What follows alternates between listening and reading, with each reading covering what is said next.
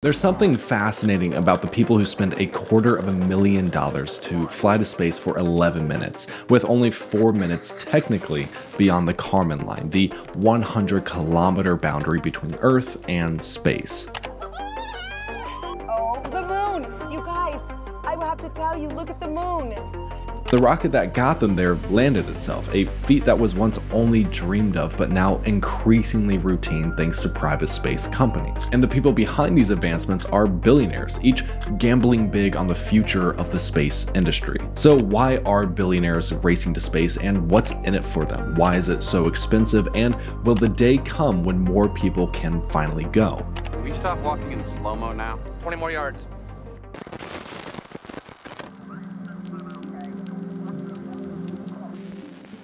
The reasons why the most prominent space companies, think SpaceX, Blue Origin, and Virgin Galactic, exist are slightly different, but they all center around the same idea: expanding humanity's presence beyond Earth.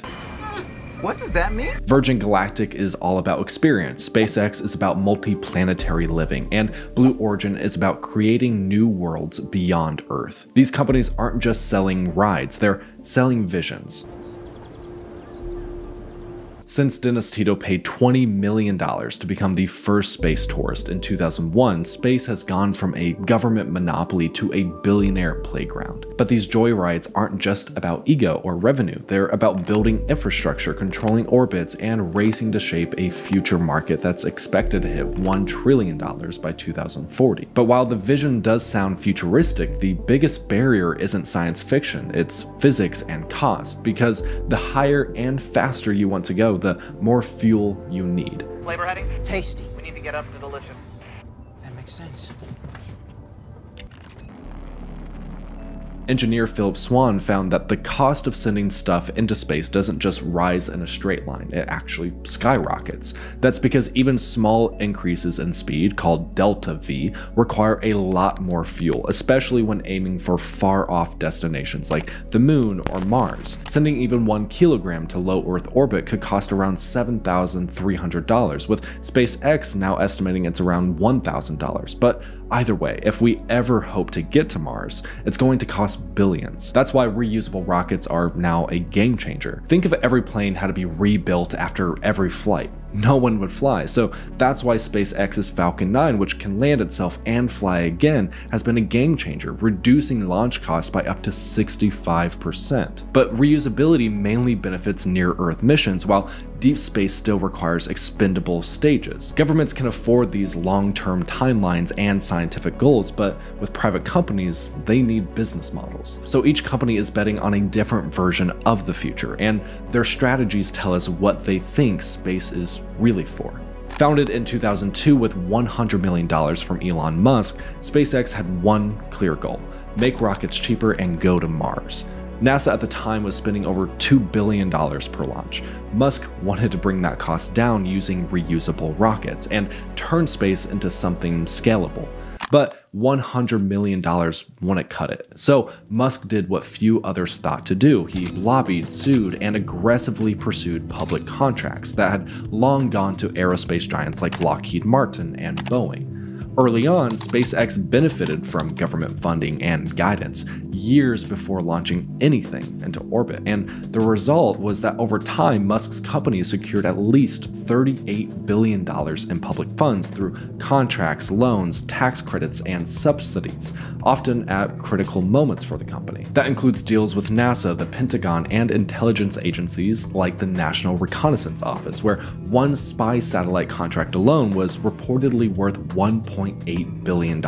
As of 2024, SpaceX held 52 active government contracts with 7 different agencies, potentially adding another $11.8 billion. NASA alone has invested more than $15 billion in SpaceX's programs. And though Musk started SpaceX with private funds, his ability to win government backing became a defining advantage, prompting even rival Jeff Bezos to say, Elon's real superpower is getting government money. And as Falcon rockets prove themselves, NASA shifted roles from being an operator to being a customer. Estimates now suggest a Falcon 9 launch cost just $28 to $50 million, a fraction of traditional missions, and with Starlink bringing in over $8 billion a year from global internet service, SpaceX is now the only company with a profitable space product. Now let's look at the others. Founded in 2000, which is 2 years before SpaceX was founded, Blue Origin took a much quieter route.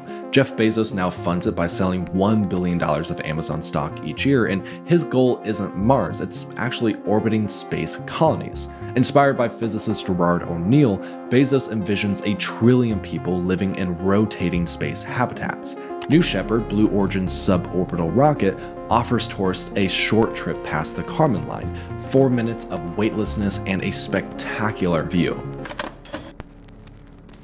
Blue Origin has even reached orbit with their next-gen rocket New Glenn, which is now preparing for its second flight as of this recording. But one of their biggest milestones has to be building the BE-4 engine, which now powers ULA's Vulcan rocket. The company has also begun working on lunar technology like Blue Alchemist, which is this project that is supposed to make solar panels from moon dust. But the company has been slow to scale. Virgin Galactic, on the other hand, took an entirely different approach. Richard Branson licensed the technology and design from the creator of Spaceship One, which was the first privately funded ship to reach space, and set out to commercialize it with Spaceship Two. And his goal was adventure, experience, and a new kind of luxury tourism, but it hasn't been easy. In 2014, a test flight crash killed a pilot and revealed critical design flaws. Timelines were then pushed back, but Branson's team persisted. Today, Spaceship Two launches from a carrier plane, ascends to space, and returns gently to Earth. Tickets can cost anywhere from $200,000 to $250,000, which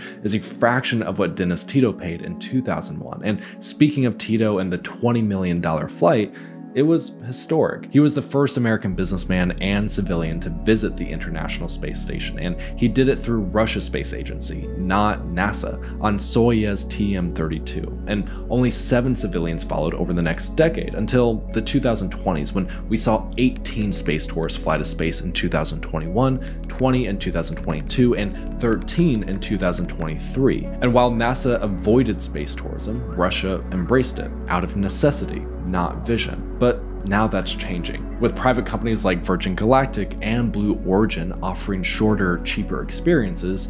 Space tourism is scaling slowly. And the idea of space as a luxury, not just a scientific frontier, is reshaping how we think about who space is for. Still, this isn't just about thrill rides, it's about control. And while the US government has avoided strict regulation to avoid choking innovation, that leaves space mostly governed by handshakes and outdated treaties. The Outer Space Treaty of 1967 and the Artemis Accords of 2020 set broad principles, but they aren't enforceable. The Washington Compact, which is a newer proposal, ensures peaceful, transparent, and responsible behavior in space, hasn't been signed by major players like SpaceX or Blue Origin. So yes, the billionaires are racing, not just to fly, but to shape the rules. And some ask, why spend billions on rockets when we have so many problems down here? Jeff Bezos has said, we have to do both. You know, we have lots of problems in the here and now on Earth, and we need to work on those.